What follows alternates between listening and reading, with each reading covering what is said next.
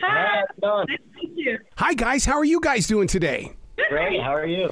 Freaked out because I know this is on Disney, but I'm still an adult, and you leave me shivering when I see Secrets of Sulphur Springs. That you guys do it so well. Thank you so much. What is it like to be on the set? Because I know what we're receiving as the viewers. I mean, when you're on the set and you've got things coming out of the wall and you get to room 205, does it freak you out as well? I mean, I think personally, I love the horror stuff and all the scary stuff. So I just love seeing it and having it happen rather than being freaked out about it. You know, I take a lot of interest in it. One of the things that young adult readers love is exactly what you just said. They love the horror side of it. They like to be scared for a moment. And to me, that's what really gets inside their imaginations, and they activate it. So I mean, when they deliver it to you as the script, what is the beginning process like for the two of you? I know that I immediately drop everything and just start reading the scripts. We would count the days until we'd get a new script. We would ask for teasers. We'd ask, because they wouldn't give them all to us at once. Every 2-week block, we would get a new script. So we'd all get together and we'd say, oh my gosh, did you read this part? Oh my gosh, what do you think it means? Da-da-da-da-da. But yeah, it's super exciting. It's like watching the show, except it's a book.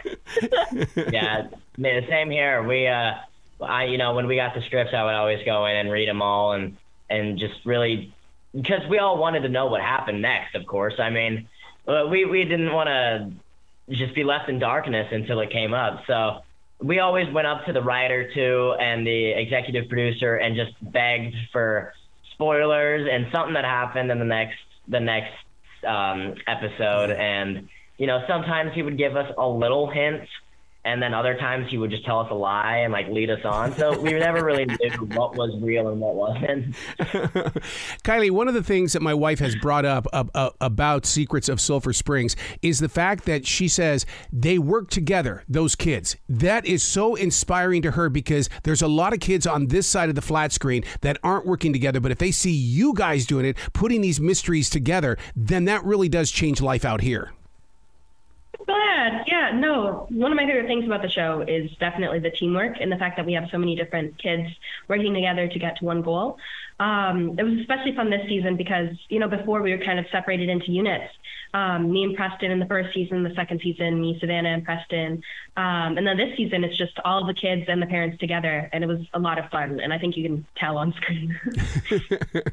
So, Preston, then when those scripts do come to you, I know that you guys are going to reach well beyond acting. I see you as directors. I see you as writers. I see you being really involved, because in reality, this is the 100th year of Disney. You guys are now part of that Disney legacy.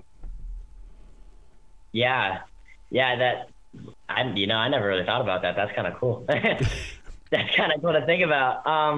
But I want to stay acting for as long as I possibly can, because it's just so much fun to me, you know, creating these stories and being someone else while you can, you know, for a short period of time is just, it's so much fun. And half the time it doesn't really feel like work. It just kind of feels like you're going to this place where a bunch of people are at on a cool set, and, you know, you kind of just talk to everybody and hang out for a day, and, you know, it's a great experience. But I never really thought about the directing process for me coming. You know, I do love like coming up with my own stories and trying to do that side of things. So I could see writing in the future, maybe, but I want to carry this acting thing out for as long as possible. Well, I got to tell you, the reason why I bring it up is because I this is going to show off my age, but I was there when Kurt Russell was the star at Disney. And so to watch what that man has done, every time I talk with somebody with Disney, I know you guys are headed for greatness.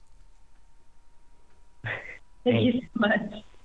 Now, Kyleigh, here's one of the things. The suspense that's inside Streets of Sulphur Springs, the suspense is so real. I can read it on your guys' faces. How do you live it when basically you know you're playing a role, but yet we feel what you're feeling?